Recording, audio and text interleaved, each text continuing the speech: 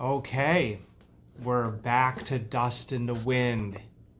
Well, not literally, but you know what I mean.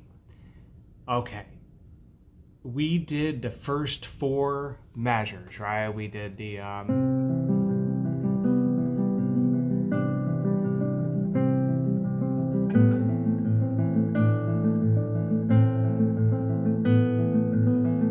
we did all that. That's a whole handful, right? Now, I'm going to give you the next 4 measures. So, you're getting 2 measures plus 2 bonus measures. Okay, so let's do our left hand thing. You already know all the chords for this part, but now we're going to play them in a different order. So now we're going to start with our pinky down on the C chord, so C add 9, regular C, C major 7 with open string 2, and back to with our pinky down, C add 9. So to review, C add 9, pinky down, regular C, pinky off, open string 2, C major 7, and C add 9. So it'll sound like this.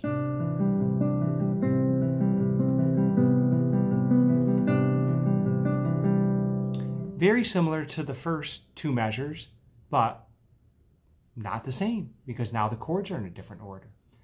And then the next 2 measures will be based on an A minor chord, and it actually is going to start on an A minor this time. So A minor, plain old A minor, A sus2 with open string 2,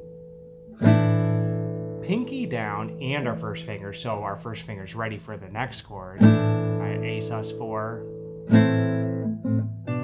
and then there's this weird thing at the very end. But okay, so the A minor part is regular old A minor, open string 2, A sus2, pinky down along with our first finger to prepare ourselves for. Now, okay, so here's what that thing is. A minor, A sus2, A sus4. The very end of measure 8, or the last measure, when you start with A sus4 with your pinky down, that's all normal, right? That's what we've already done. The first 1, 2, 3, the first 6 notes. But we don't, when we switch to A minor, we don't do, well, we could do part of that. The first 4 notes are the same. Or first 3 notes, sorry. A minor. So you're doing your, right? Oops, sorry. Or you do it with just your thumb and your finger. Like that. And then at the very end of that measure, you're plucking string 5 and 2.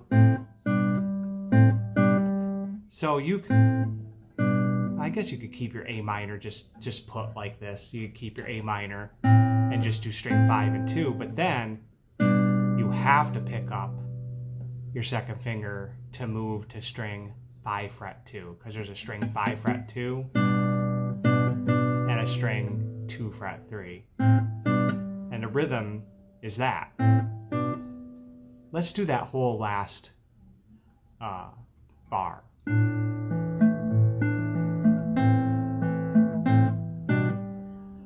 That's the rhythm. Again.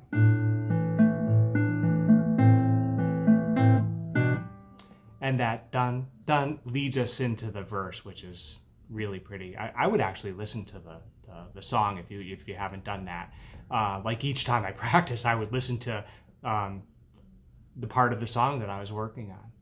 Okay, so here's the last 4 measures again. We have our C section.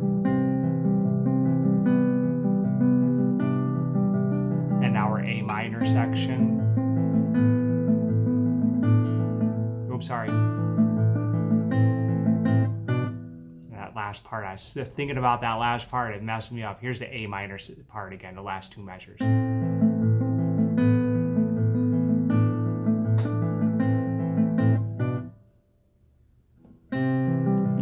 it goes back to C.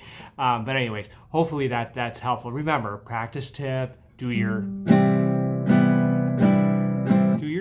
the strumming so you can isolate the left hand, right? And then you can do the plucking, the Travis picking pattern by itself.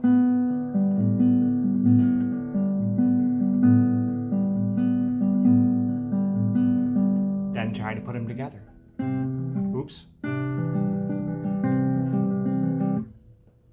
See if that helps. I know it helps me.